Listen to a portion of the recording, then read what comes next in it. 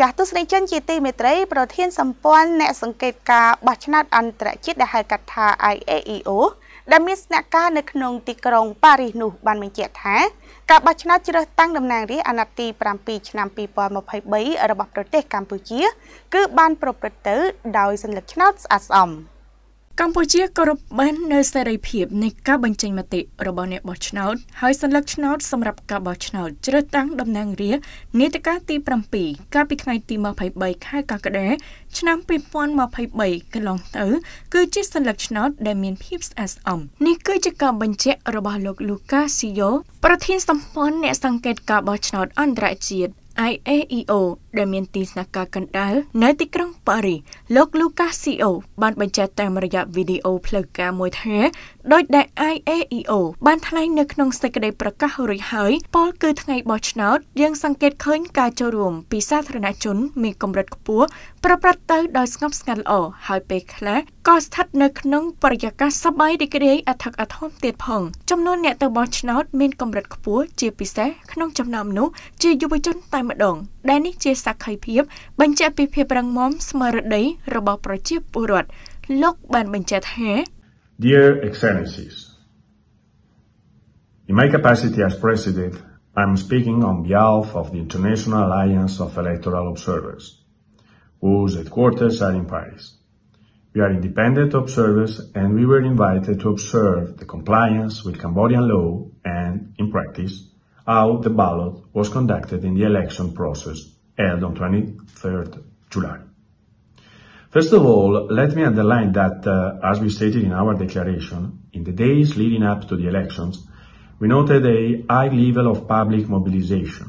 which was expressed in a calm and sometimes even festive atmosphere. The National Election Committee took part in a meeting to present the terms and procedures of the ballot, which enabled a clear understanding of the rules and the election monitoring measures.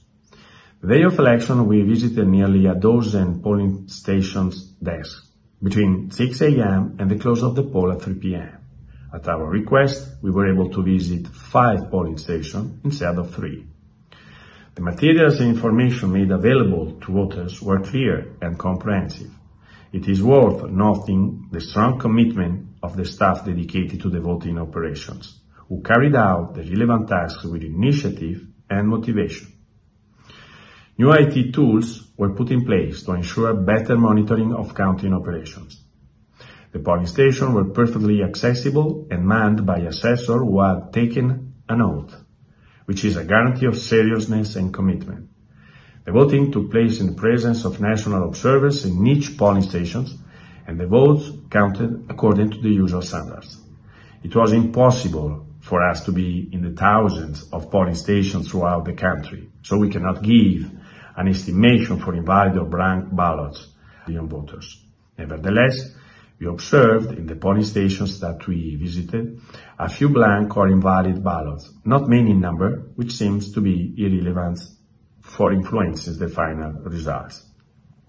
Turnout was high, particularly among young voters. This is a testament to the vitality of civic mindedness. We were able to speak freely with people, with voters who understood what was at stake in the elections. And we took care of the counting, which took place under the eyes of the representative of the political parties and of many international observers. In conclusion, we can consider that Cambodian law on candidacies, the presentation of the parties, and the conduct of the ballot were respected, as well as the freedom of expression of voters, and that the ballot was sincere and transparent. It is not our intention to interfere in international conflict or controversies over the participation or otherwise of a particular political party. As international observers, we cannot neither interfere in the proclamation of the results. Our independence obliges us to be reserved. The Alliance is delighted to have been able to verify that the major principles of universal law have been respected. Democracy is a work in progress and can only continue to improve. Thank you very much.